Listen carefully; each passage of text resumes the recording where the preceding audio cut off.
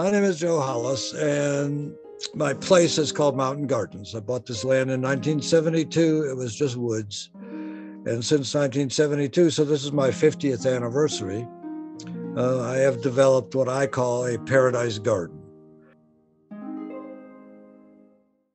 On March 4th, 2022, a fire destroyed the main building. I woke up at 5 in the morning. Somebody hollered at me and I stumbled downstairs. I picked up 2 fire extinguishers that are at the foot of my stairs and walked out the door, and it was already all over. I mean, the whole building was a huge sheet of flame.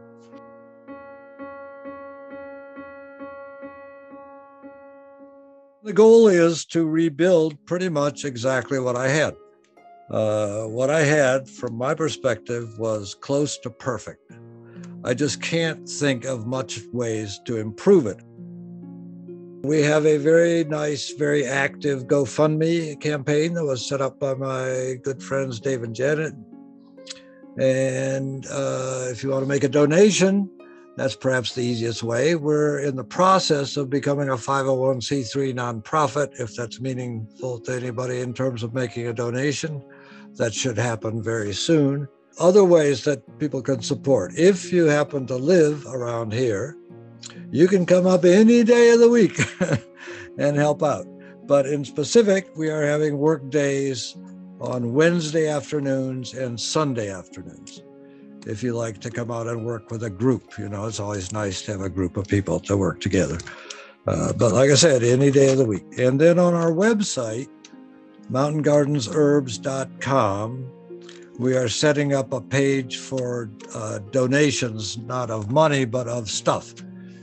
Tools that we need, kitchen supplies that we need, just all kinds of things that we need. We're going to list there. Building supplies. We are soliciting windows, for example.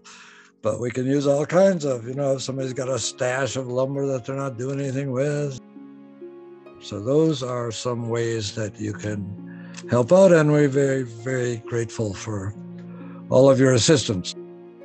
I didn't cry when this happened, but when I went on the YouTube and saw that there was already 30, I'm starting to cry right now. It's just like the amount of support that I'm getting is just, it's keeping me afloat for sure. I mean, it's just so helpful. Yeah, what else can I say? 30 thank yous and in my heart.